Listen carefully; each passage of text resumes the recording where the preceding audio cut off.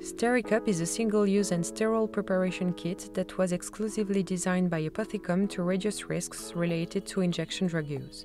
Each Stericup kit contains 3 tools. The cooker is intended for mixing and, if necessary, heating products before their injection. It is a sterile alternative to containers such as tablespoons, which are neither sterile nor intended for this purpose. The cooker is available in 5 colors, which helps prevent the risk of accidental sharing and encourages the personal identification of equipment.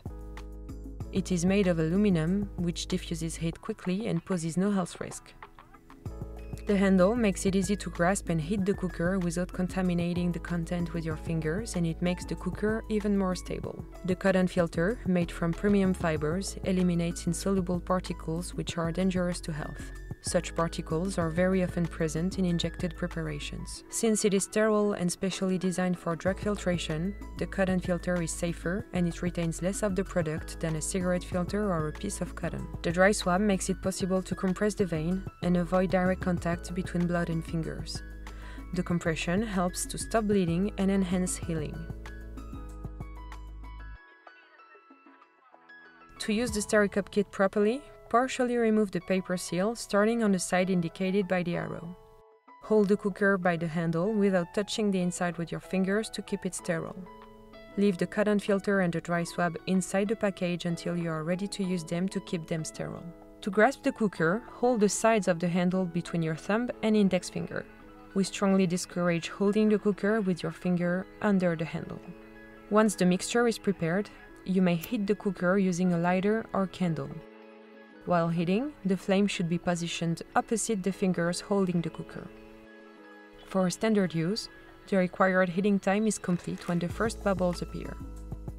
Once the preparation is ready to be filtered, carefully drop the cotton filter directly from the package into the cooker without touching it with your fingers. If necessary, turn the filter with the tip of the needle or syringe. If you are using a syringe with a fixed needle, insert the bevel tip of the needle into the center of either flat side of the filter. If you are using a syringe with no needle, place the tip of the syringe on the rounded part of the filter and press down lightly during filtration to prevent the aspiration of air bubbles. After injection, compress the vein using the dry swab until bleeding stops. After this final step, all the equipment should be discarded. While using sterile single-use equipment does effectively reduce certain risks, other measures are also recommended. Infections such as abscesses are often caused by bacteria present on the hands or in the mouth.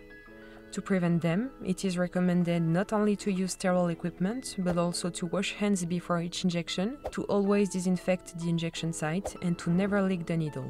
Sharing your equipment poses a considerable risk of viral transmission, particularly of HIV and hepatitis C. Never sharing your equipment is the only effective way to prevent such risk.